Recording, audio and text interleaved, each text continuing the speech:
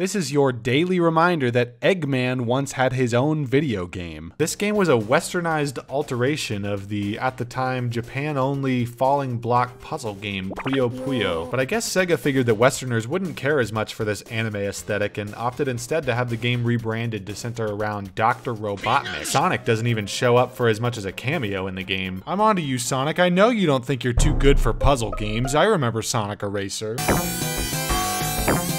Honestly, it's kind of disgusting how many entitled brats there are out there begging for the return of such niche and unimportant features as the Chow Garden or momentum-based platforming. But I haven't heard a single person even mention such underrated and iconic characters as Squeal. What the hell is wrong with all of you? I mean, what's not to like about, what was his fucking name again? Full video linked in the pinned comment if you want to see more.